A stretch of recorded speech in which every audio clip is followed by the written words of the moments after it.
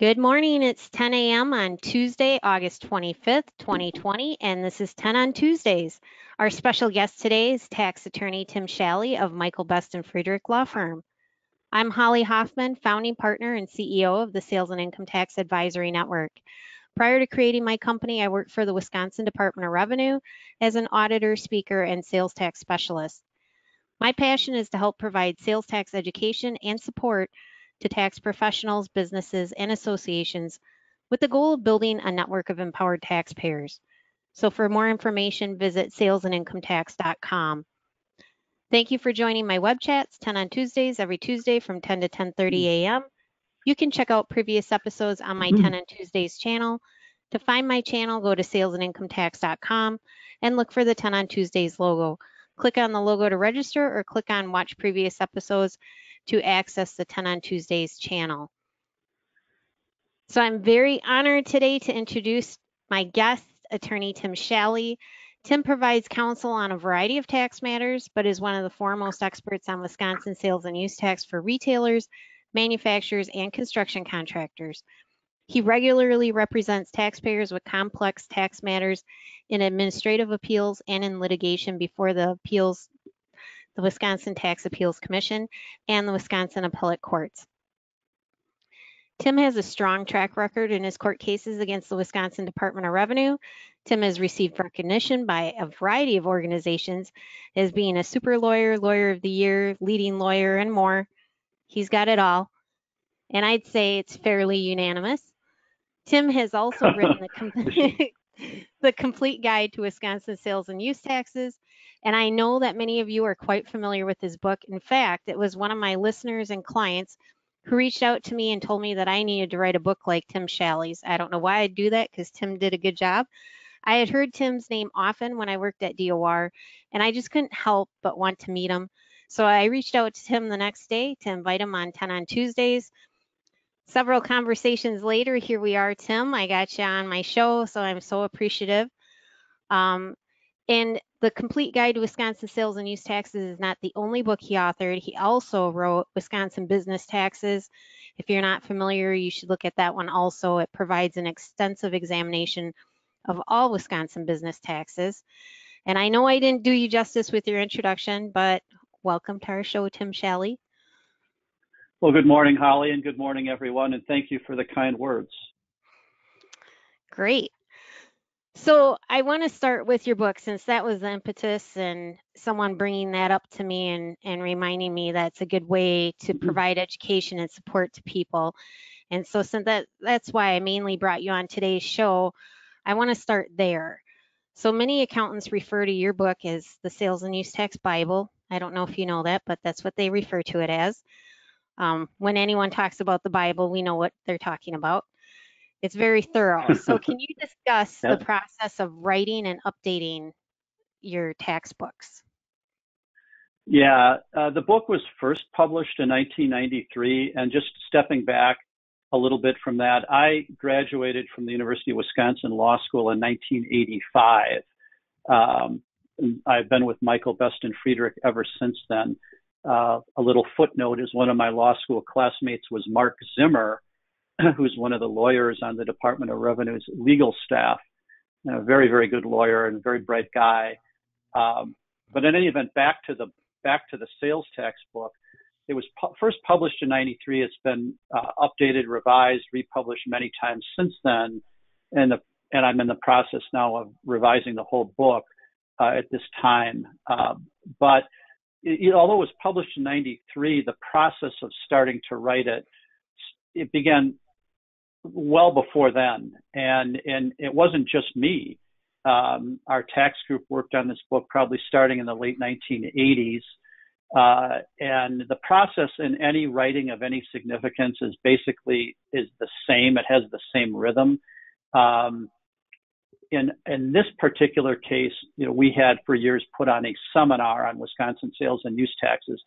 So that when you do that, and it's a comprehensive sort of survey seminar, you get a feel for the whole area. When you do it multiple times, you get the repetition of looking at the same stuff over and over again, reading the cases over and over again, and so on.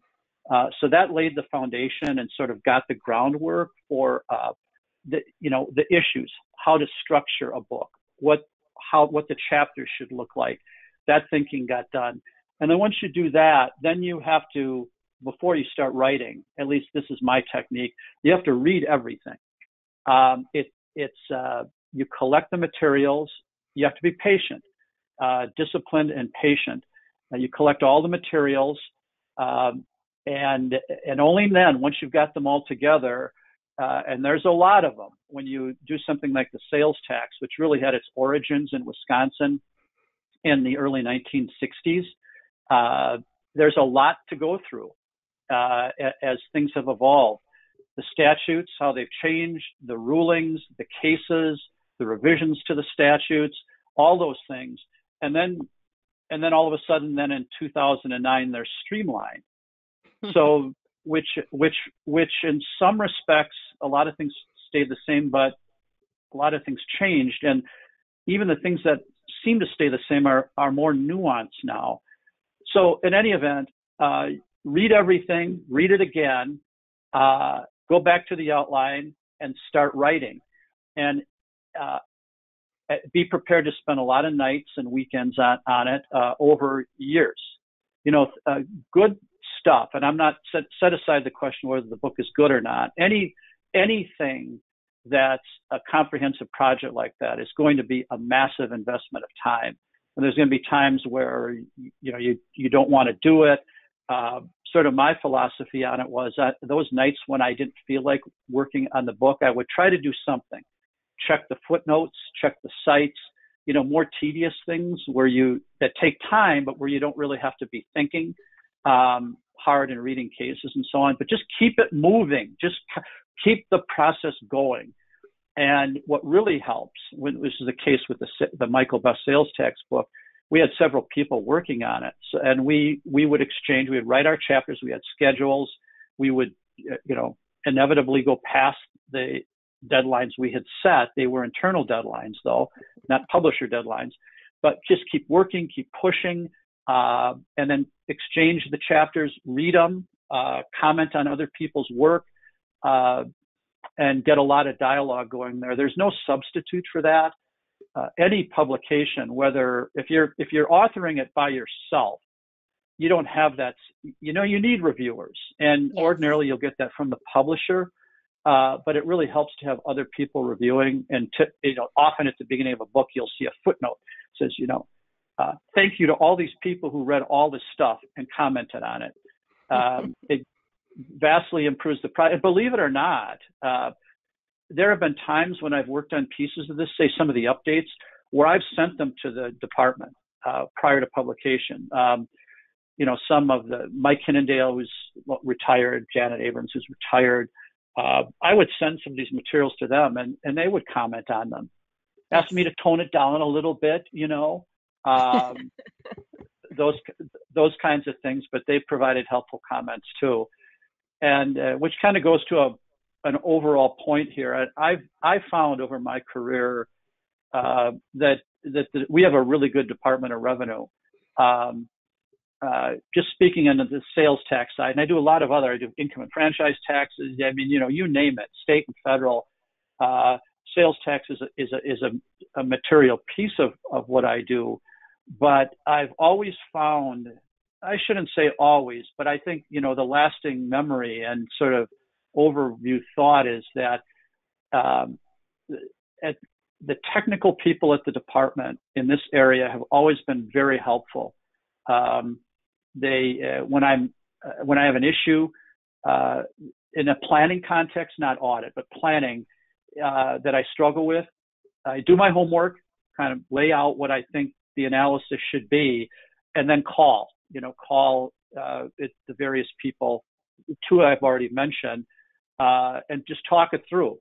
And I've always found people, they try to come up, if there's a roadblock where, this looks like it's going to be taxable, let's try to find a way to work through this so that we can find a structure, a planning structure, maybe using multiple entities, whatever it might be, reconfiguring some, looking at the rulings. Is there an angle here where we can get to a non-taxable or a more favorable result? It's just been a great experience. I can't say that that's been the case with other departments of revenue. But here you get phone calls back. People I found to be honest. They're helpful.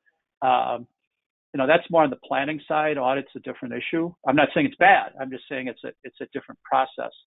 Right. So, and then in any event, once you write the book, then you got to update it, and that's tedious. I mean, and I'm working on that complete rewrite of the book right now, and I'm just plugging away at it. There'll be a new chapter on digital products, because that's one of the things that comes up in audits all the time right now. Just that whole area, of intangibles. What we would commonly think of as intangibles, software, which can be considered tangible property under the definition under Chapter 77, but so if it's customized, it's not. But in any event, it's sort of an intangible. But inevitably, that's associated with digital products, and that's inevitably associated in some way with SaaS, software as a service, platform as a service, PaaS, infrastructure as a service, IaaS. What are those things? Are they taxable? Are they not? Are they inevitably those items? When they're sold, not inevitably, but frequently, when a seller sells a product, there's pieces to it. Some you look at, you say, well, this in the old days, this was a non-taxable service, no problem. And in fact, audits come to me that way, where sellers in other states looked at Wisconsin law. They went to RIA Checkpoint and some of the services and looked at the Department of Revenue's tax releases and bulletins. They concluded it's non-taxable. They didn't charge tax. They built that pricing into their long-term contracts with their customers. And then the department comes in on audit and starts raising these questions. And fairly, I mean, these are hard issues. The department knows they are. They agree they are. But when you get these components mixed together and you look at what used to be clearly a non-taxable product, and you start picking at it, well, here's a little email. Oh, there's an email, right? Oh, they send updates. There's no separate charge for the updates. Oh, there's no separate charge for the email. How is this delivered? Oh, this sounds digital to me. Is this an information service? Yes. And then you get into the bundling rules. And in the before time, kind of before Streamline, there was wide application of the principal purpose test, primary purpose. Then you got into from whose perspective is the principal purpose test determined, the seller or the buyer. And those issues, they weren't easy issues, but it was the devil we knew. Now we have the statutory bundling rules through Streamline, and whether they're not so new anymore. I mean, these are 11 years old, but they feel new. Mm-hmm. And I think there's always a lag between statutory enactments and audits and then appeals. And my experience, these come up in a lot of audits, is everybody's struggling with these. And everybody wants to get to a good result. There's always the mating dance in audit. The issues are raised. The issues are raised back and forth on them. Confusion. Typically, I'm consulted. I'm normally not retained to handle an audit at the beginning. I mean, you guys know that's a lot of that work. It's important work, but it's time consuming and it's tedious. Right.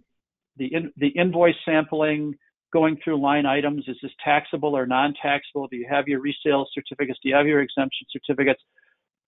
Going back to the buyers, going to the sellers, trying to prove up whether tax was collected, all that stuff. People don't seem to want to pay me to do that. But what I'll get and that's fair. That's fine. That's good. But where I'll typically get the calls is when issues start coming to a head. Like, oh, we've got this product we sell, and the auditor is saying it's taxable. Well, then you and then I get hired.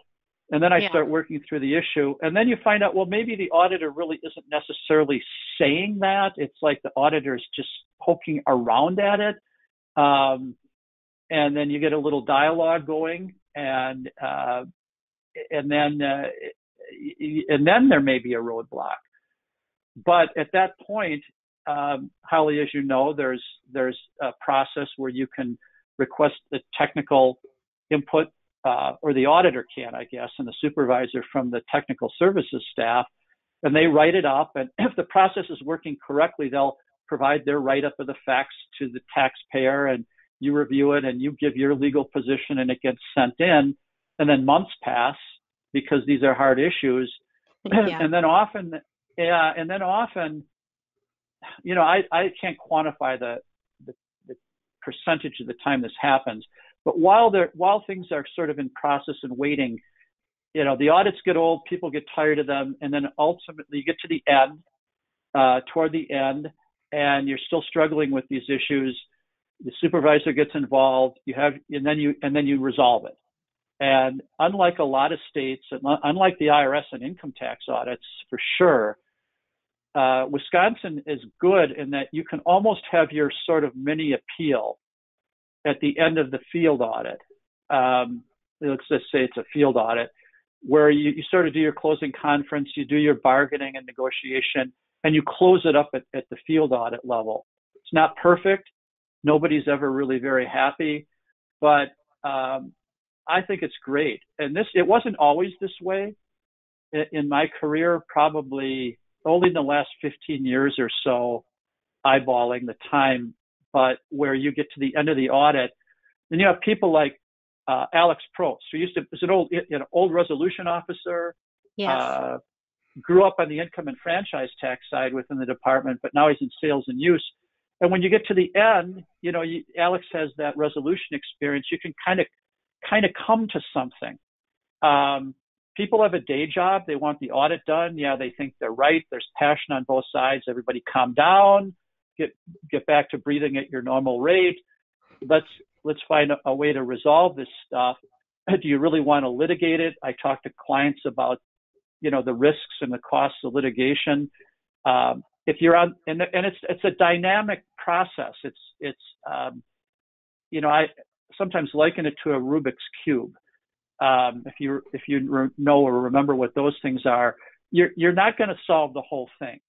But if you can line up a few sides, get the colors to match on a couple, 3 sides, often that's enough to move on. Holly, you and I have talked about this. Yes. On the legal side, there's always the factual issues. If you have a manufacturer, you know, for example, exclusive and direct use, when does the manufacturing process begin? When does it end? Is this storage outside the manufacturing process? Is this machine? Is it specific processing equipment? On and on and on and on and on. Okay, so a lot of those things are factual. Some of them are legal. The legal issues, you can litigate factual questions, but at the end of the day, in fact, I looked at this yesterday. How many cases on the sales and use tax side in Wisconsin actually get litigated before the Tax Appeals Commission? Now, you know, petitions get filed, but then some of those cases settle. But how many cases are litigated to conclusion? So I went back. I looked 2016. And I did this fairly quickly, but I think between that quick look I did yesterday and my memory, and the work I do in this area, I got this about right. In 2016, there was one case on the sales and use tax litigated to conclusion before the commission. That was the Healthcare Services Group, and ultimately that was appealed to the Circuit Court and then up to the Court of Appeals. That case is done now, and that department prevailed in that one. 2017, I didn't find any. 2018, I think there was one. That was the waste treatment facility case, PMFC Holdings. 2019, I think there were 3. Citation Partners, which was involved that new aircraft parts and repairs exemption. The State Bar of Wisconsin case, which an interesting case that came out last fall, and then the Zimmer U.S. case, which was prosthetic devices and whether their toolkits qualified for exemptions. But and then 2020 there was national plant lease just came out in July. That, as I remember, I didn't reread it. I think that's more a refund type procedural case, but that's 6 cases. Mm-hmm. So the bottom line on this thing is that most everything does get resolved. Almost everything does get settled. I'm brought in the context of field audits, and of course, once there are assessments, the taxpayers want to appeal to petitions for redetermination to the department, and then from there to the Tax Appeals Commission. But my job is harder than litigating a case. It's to try to find a way to settle it. I mean, if you just follow the normal process through, the boat floats down the river of its own accord. There will be an audit. There will be an assessment.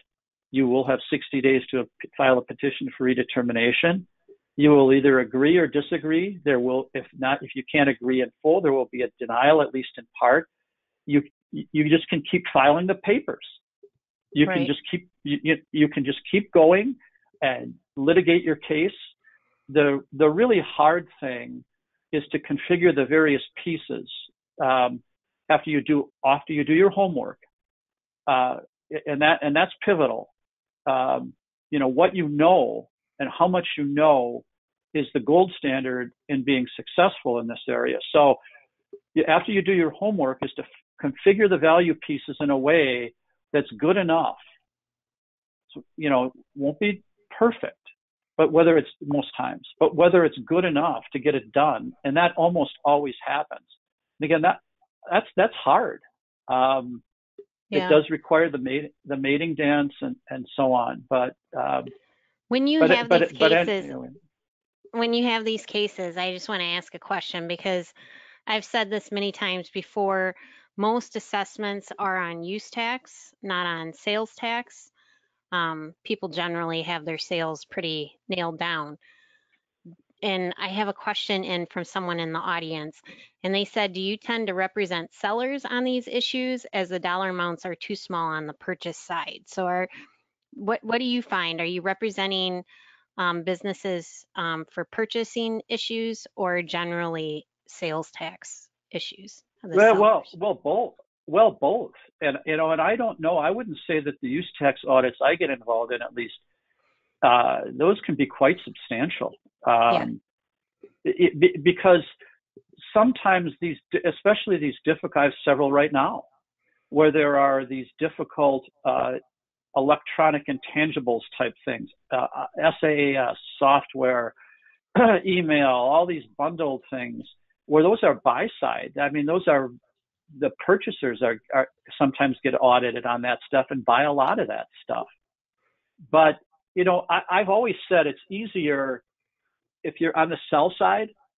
It's easier, generally speaking, to get to a resolution of the case, and that's because, again, generally speaking, of these little value pieces you have to configure to try to get a case resolved. What's one thing a seller has that they can offer if the department thinks something's taxable? And that's going forward. Don't call it compliance. That's the department's word for it. That colors it a little bit.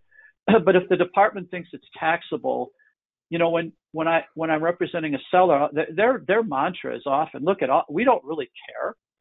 We just don't like paying money out of our treasury. So, and this, especially in a planning context, if there's any doubt about it, let's collect the tax. And that sort of segues into a different area, which is asking for rulings and technical advice in advance, so that the seller has something from the department they can wave around with their customers saying, we're not just collecting this because, we're just doing it because we're protective of the state and we want to do what the department says. There's a concern here. We went to the department, we did our homework, we got their answer, and we're going to collect it. And if you want to challenge it on the use tax side. So again, that's in advance, but even in audits, when you get down to the end and you have your various value pieces, some of those pieces include, the audit period in front of you. There's always the stub periods. Can you get that audit run up to current, which everybody seems to like, isn't always easy to do. And then there's the going forward. If sellers say, hey, look at, here we have this and this and this and this, you give us this, we give that, and let's bring it up to current, and we'll tell you what, to sweeten the pot, we don't like it, we'll start collecting going forward. That's an important value piece. Now, Yes. you got to be careful. Sellers have to be careful with that too. I had a seller that went that route, and then they went back and not at the time, after the fact, they went back and looked at their contracts. They had several long-term contracts with customers that had built-in pricing where they weren't allowed to collect the tax under the contracts as they then existed. So you got to be a little careful with that from the seller's point of view. I'm not sure what would have changed the settlement in that case, but going back to the question, sales use, I see it on all sides, but the use tax audits, they do present their challenges. I mean, that's where you get these line item, reviews. What did you buy? What is this? What is the nature of the thing that you purchased? Is it taxable? Is it non-taxable? Was tax remitted? It's not on the invoice, but was it built in to the price? Does it include it? Going back to the purchase orders, maybe to see if tax was included on it. In some cases, going back to the vendors. That's just very tedious work. I don't know if that answers the question, but. Yeah, I want to talk to you kind of some of the things that you were talking about, and then a couple more questions that people wrote in or comments. You and I, before we started today, were just talking about that the information that you're providing and talking about keeping good records and detailed records and good tax decisions, good planning, talking to the department, verifying tax treatment in advance. All of this we were talking about is not just good for preparing for audit or during audit, but we were talking about if you're looking to sell your business, things like that. Can you speak to that a little bit? Sure. I mean, that's where I find, let's say I'm representing a seller of a Wisconsin business. I might be on the buy side as a lawyer too, either way. But let's just take that fact pattern. I'm representing a seller. Buyer comes in, and the buyer looks at tax compliance. That's one of the due diligence things that they do. And inevitably, if it's any material size of a deal, they'll have sometimes lawyers, but more frequently one of the accounting firms will come in and scour the books. And those audits, those due diligence audits the buyers do, in my experience, can be much more comprehensive than the one that the Wisconsin Department of Revenue does, or the revenue departments of any other state. Again, keep in mind it's not uncommon, but most businesses operate in multiple states, or they sell into multiple states, so that you get the multi-state tax compliance. Now that we have Wayfair, you get into sort of those issues with are you collecting, have you, and so on. And these accounting firms prepare these amazing due diligence reports. All right, there's these sales, you haven't, there's no exemption certificates on file, even though it's like a wholesaler. The seller's a wholesaler, and we get this due diligence report from the buyer's accountant saying, yes, we know it's a wholesaler, but you don't have all your resale certificates. So we've recommended to the buyer that they create an escrow in the event of audit of hundreds of thousands or millions of dollars to cover that, which then effectively reduces the amount the sellers might get in the sale. So, and that's just a simple case. That's just one example of these resale certificates. But all these issues that you see, if you're a construction contractor, the real versus tangible personal property classification questions, manufacturers, all the issues that you see on audit, and then some, all the digital products issues, not just Wisconsin, multiple states, SAS, PAS, software, how it's taxed in different states, software maintenance contracts, all those things.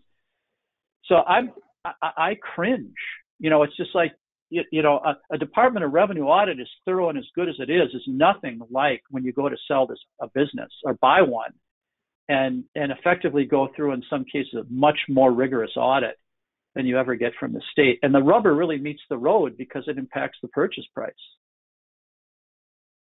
Right. Oh my goodness, I can't believe we used up our half an hour already. You and I laughed about how fast this time would go, but I really enjoyed our conversation. I think this has been one of our best episodes yet for sales tax. So, Attorney Tim Schally, thank you for sharing your knowledge and experience with us today. There's so much more we could discuss, so I hope you consider coming back again in the future. Be happy to. Want to go another couple hours right now? Yeah, I would. Just kidding. I know I see some of the people in the audience. I bet they would too. But next week, I will be unavailable to host 10 on Tuesdays. So we'll have our next episode on September 8th. And I'm in discussions with all new guests. So follow Sales and Income Tax on Facebook, LinkedIn, and Twitter to receive updates and reminders about 10 on Tuesdays topics and guests. And to rewatch this episode, I mean, we talked fast. So to rewatch this episode or to view previous episodes of 10 on Tuesdays, go to salesandincometax.com, check out my 10 on Tuesdays channel, and I will see all of you next week. Thanks, Tim, and thanks everyone for joining us today. Take care, everybody. Have a good day.